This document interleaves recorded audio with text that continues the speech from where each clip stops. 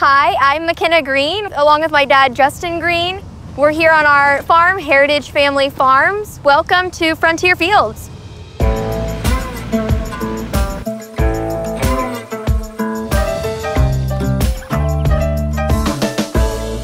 So we farm corn and soybeans here in East Central Illinois. We primarily farm in Drummer Flanagan soil, so it's really, I guess, flat black is how a lot of people would describe it. A lot of products and things that work in other areas maybe don't work as strongly here because we really do have a lot that is given to us naturally in the soil. And so I really enjoy trying to figure out how we can increase our yield.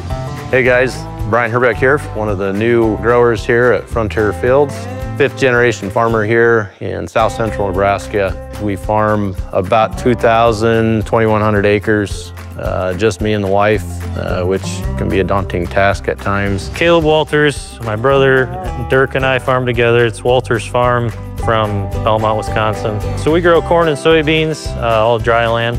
We try to, look at these opportunities to try new things because it seems like there's always new stuff coming out, new stuff to try. And I don't know how else you figure out what works without taking opportunities to do these trials. I'm Austin Blair, live in Lake City, Iowa. Welcome to Blair Family Farms.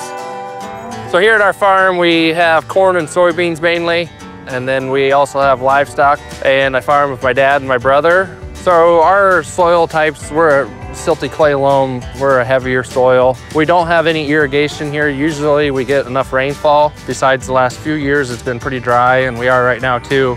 I am Mark Kaiser at Kaiser Family Farms in Carrollton, Missouri, 60 miles east of Kansas City. On our operation, we have corn and soybeans rotation. We do have 7 center pivots covering 160 acres approximately each. We do have good soil, deep soil. It can be anywhere from what we call gumbo, which is high mag soils, to sandy soils. A lot of our nutrients, especially nitrogen, tend to be an issue of keeping them in our soil. So that's one reason I want to get into looking at some biologicals and to see if keeping that biological activity and helping with that nitrogen management in our soils. Harmon Wiltz here with H&G Farms, LLC in Kirkhoven, Minnesota. With me is my son-in-law, Luke Sanders. Our farm operation, we grow corn, soybeans, and sugar beets, and a little bit of alfalfa, and just a small little beef herd as well. One of the things I'm excited about the trials with Mosaic is we've really been working on a lot of soil health. We moved into strip tillage in 2019 and kind of worked our way to almost 100%, focusing on fertilizer and high yield crops. But the next step really is the biologicals. What can they do for our farm? We kind of feel like that's the next step to put some good focus on and do some trials and do some work. So I'm excited about seeing what will the biologicals do for our farming operation, for crops, and for our soil health. There's really 3 things that we factor when we're looking at implementing a new practice or a new product on our farm. It needs to make sense and increase yield. It also needs to make logistical sense, so it needs to be easy to use and easy to implement. And then probably the biggest one is it needs to make economical sense. And so we need to be able to make sure that we're being smart with our finances, especially moving into these next few years where farms are going to see a decrease in income and margin. One of the things we usually struggle with is root development and early season tissue numbers. And we felt like the BioPath and the biological side of it, that really helped us last year. We've been struggling, with getting some of these micronutrients into the plant, some early P levels, and it seemed like you could put those nutrients on and they just wouldn't ever actually get up into the plant and show up on the tissue test. We're really looking to see those products, can they help make other nutrients more available to our crop? Can they just make the environment in the soil better for the crop and just make the crop healthier and have better natural defenses to things like diseases and pests, and just have a better balance within the crop so that it can really protect itself and be stressed less. So what excites me about doing a trial with Mosaic Biosciences is the past years we've done several with them, and we've seen a very good return on it, and we're liking what we see so far. So we're hoping with the biologicals is to make the nutrients we already have out in the field, like behind us here, more available. There's plenty of nutrients out in our fields. It's to get them into the plant and make them available. And biologicals can do that for us. On our farm, we do a lot of soil testing and nutrient management planning. Along with that, we like looking at various types, the structures, the chemistry, and the biologicals of our soil. Not only are we looking for results in year one, but we're also looking to see what this does to our soils going forward with our organic matter, our nitrogen release, and overall just nitrogen management plans and how this may impact that. So pretty much kind of what we're going to do this year is we'll pull in the field with our side dress machine and go around the field twice. And then we'll start on the straight end and work our way till our machine is empty of 28%. And then we'll put in the 28% with BioPath, and we will do about 20 acres, I think, that way. And then we'll jump to the other side of the field and do 20 acres, and we'll fill the gap in with straight 28%. And so we'll have a really nice trial of 2 different reps in the field, and we can do the direct side-by-side with the combine in the fall to measure exact yield data.